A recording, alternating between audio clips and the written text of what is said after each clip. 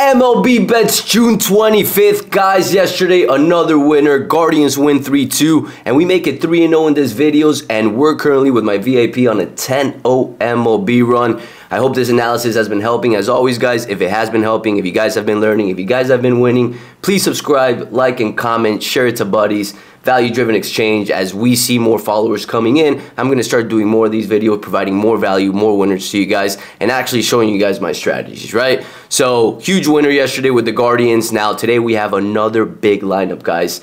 Very value-driven board that I'm excited to get into. Now, before I do start that, I wanted to show you guys yesterday. So, my voice is a little bit raspy. I went to Game 7 yesterday, Panthers versus the Oilers. Hell of a game, guys. Hell of an experience. But if you guys know me, I don't really take hockey plays. As a matter of fact, I haven't bet hockey all year, nor do I send it to my clients because it's not the sport that I'm good at, right? But yesterday, in the hype of the moment, I'm going to show you guys right here. As always, this is my Hard Rock app, currently sitting at 27,695.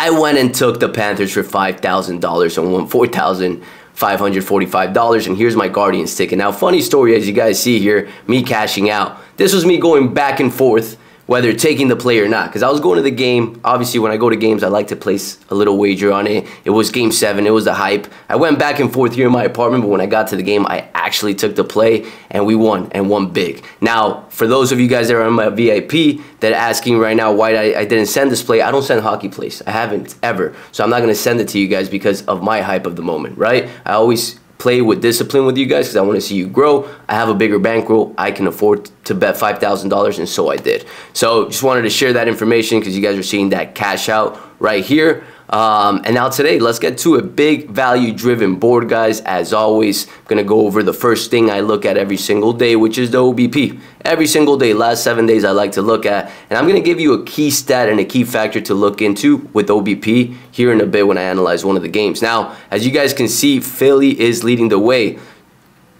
Pause. One big rule that I have this season, just to let you guys know, is I don't bet against the Phillies nor the Dodgers. I don't like to, personally. I think those are teams that even if it seems like it's a sharp play, they're good enough to still win. And yesterday, you saw it. Phillies dominated. I told you guys it was a game I wasn't going to touch, but I wouldn't lean towards the Phillies. But I don't bet against the Phillies, so I stayed away from that game. And they dominated, right? And today, I feel like they're probably going to dominate again, even though the Tigers have their ace on the mound and the Cy Young probably winner in Scooball. So let's get to it, right? I got Phillies #1. We look at the bottom of the board. Kansas City doing bad. Pirates doing bad as well. Giants trending downwards. Braves trending downwards as well. Marlins, as always, just trending downwards. So I'm going to go over 2 games before I go over the top 4 games that I'm going to look at, and obviously place the bet right in front of you guys as I've been doing, right? So I'm not touching either of these games, but I just want to give you guys a little insight of what I'm seeing.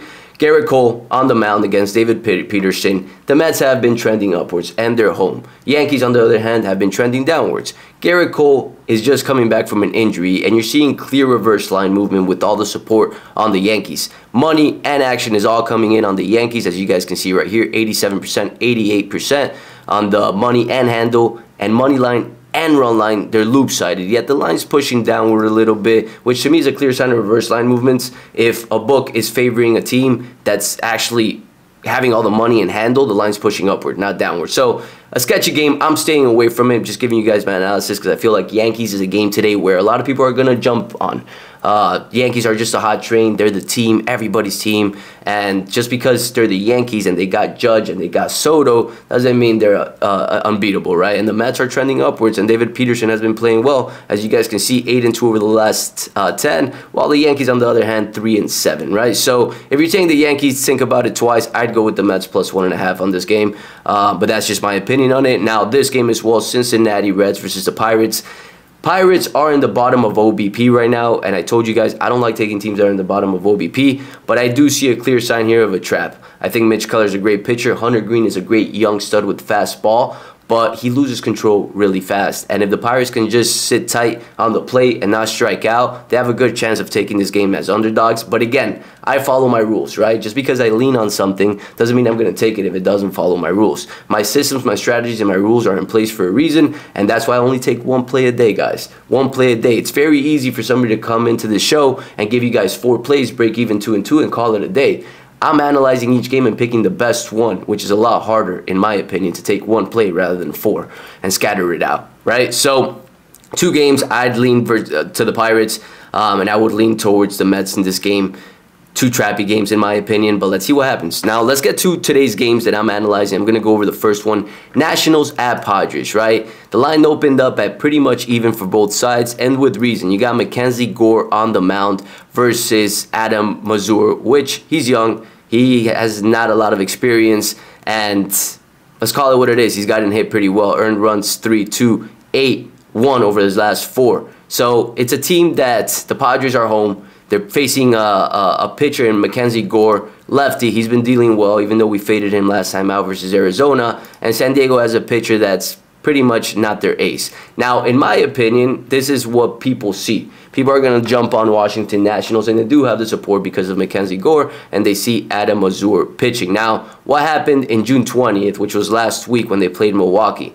Mazur played well against the Brewers. He only let up 3 runs in 4 innings, which is good as long as the Padres are putting up runs, which they should, right? I personally think that this is a game the Padres ultimately end up winning, yes, winning at home, and the books are lining it that way. In my opinion, the books probably should have lined up the Padres a little bit higher, sorry, the Nationals a little bit higher, but it's even, and I think they're trapping the crowd with the Nats as a value play, as an underdog play. They've been trending upwards. They've been doing a lot better than most expected. And just a little pause here and an ad here. I think that the Nats are a team of the future. They have a young core. If they keep that young core, they're going to be a team to watch out for in the next couple of years. So Padres would be my play there. I'm not taking this play. Personally, there's a lot better value on the board, but just wanted to touch on this game just to give you guys a heads up of what I'm looking at, right? It's easy to look at Mackenzie Gore against Mazur and think that the pitching matchup just favors Nats. The Nats have been doing a little bit better, and to take the Nats away when the Padres are home. The Padres have been trending upward, guys, and I'm going to show you guys right here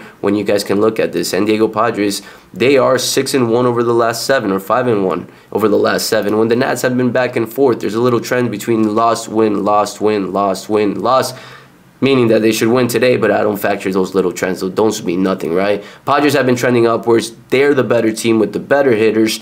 Not with the better pitcher today, but as long as he can give up 2 to 3 runs only, I think the Padres have a good shot at taking this. So Padres would be my pick for this game. Now let's go on to game 2. As you guys can see, I had the Padres favored a little bit more, and the line is pretty much even.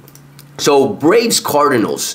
I'm staying away from this game, but I do see value in the Cardinals, guys. Again, as underdogs, I called it yesterday, and I think today's a good spot again to take them.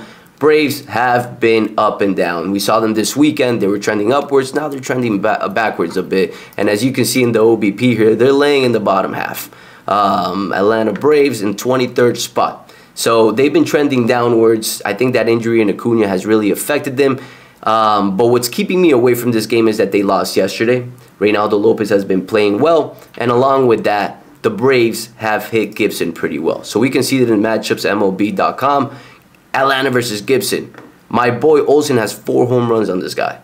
4. Loreno has 2. Riley has 1. They all have good hits. RBIs, Albies, Anderson. Loreno has 6 RBIs on this guy. Murphy 2. While on the other hand, Lopez has dealt the Cardinals. Now, the line has been pushing down with all the support on the Braves, which is a clear reverse line movement. But in my opinion, after seeing the Braves lose yesterday, a prime team, a team that could still win it all, once healthy, I think so at least, it's a good bounce back game for them. And those are things that you got to analyze, right? With good teams, they typically bounce back. And looking at their last 10, every time the Braves have lost one, they have won the next one. So I think the value lies on the Cardinals, but I'm staying away from this game. If I were to take a play, I would take the Cardinals on it. But be aware of it, guys. Just because it looks like a value play, you guys got to look further into it and see exactly how the pitching matchups look. And Reynaldo Lopez has been one of their aces this season. He's been a big surprise. They signed him in the offseason, and he's been doing really well for them. So bounce back game for Braves. Bounce back game for Braves. It looks like a value play for the Cardinals, but I'm staying away. I like to find the best games of the day that, in my opinion, lay in these 2 that I'm about to talk about. Seattle Mariners at Tampa Bay Rays. Tampa Bay Rays have been trending upward. We talked about it last week in the videos. They have been trending upward. They beat the Seattle Mariners yesterday. They've been playing better over the last 10, and they dominate the matchup versus the Mariners. Let me show you guys right here, because this is something I factor in big time. How the teams have done head-to-head. So looking at the head-to-head, Tampa Bay has dominated, and most importantly, they've dominated at home. The last 4 at home versus Seattle Mariners, they've won, which is key. Tampa Bay has been playing better at home and probably has been for the past couple of years. So something to factor in. Now Castillo, ace, definitely regressed this year big time. He's been an ace for the past couple of years, but he's trending downward in my opinion versus a team in Tampa Bay Rays that don't strike out a lot. They walk a lot. They hit good singles, good doubles, and there are teams that relies big times on just RBIs, not home runs, which in my opinion doesn't favor Castillo. Castillo's a strikeout pitcher, and I think in my opinion today with Zach Little on the mound, yes, he struggled this season, but the last outing, 2 runs in 5 innings, he looked like his older self. He looked like last year's Zach Little. And the line, in my opinion, favors Tampa Bay. There's value in that at home. You're catching this line, Tampa Bay Rays. Let's pull it up right here. Tampa Bay Rays, you're catching them at plus 105. Very similar to the Guardians yesterday. And as you guys have been noting, I like to take value plays. I like to take even money or plus money. I do take favorites, do not get me wrong. I take him up to minus 160, minus 150, but if I find value on the board with the money I'm betting, I'll take that. Because for me, $3,000 at plus 105 wins me $3,150. When I'm betting at minus 150, I'm winning $2,000. It's a $1,000 difference that in the long run factors into my decisions, right? ROI, return on investment. So Rays, I find it very valuable today as a play. And then the last play that I'm going to go over is Cleveland at Baltimore. Called it yesterday with the Guardians. They're facing a lefty pitcher. They had plenty of opportunities to break that game apart and win like 6-2, but they didn't. But they still won 3-2. Their bullpen showed up. Their pitching showed up. And they have a very strong bullpen, guys. Very strong bullpen. Now, today Logan Allen versus Cole Irving. Now, something I want to show you guys, so you guys start learning a little bit, is when you look at OBP over the last 7 days, you start looking at Baltimore Orioles top 10, right? And if you put it for the last 15 days, they are also in the top 12. So they're in the higher end of the OBP, as they should be. Now, something that I want you guys to factor in when you guys are looking at OBP is to see if there was a blow-up game that factored this position in the table of OBP. So what do I mean by that?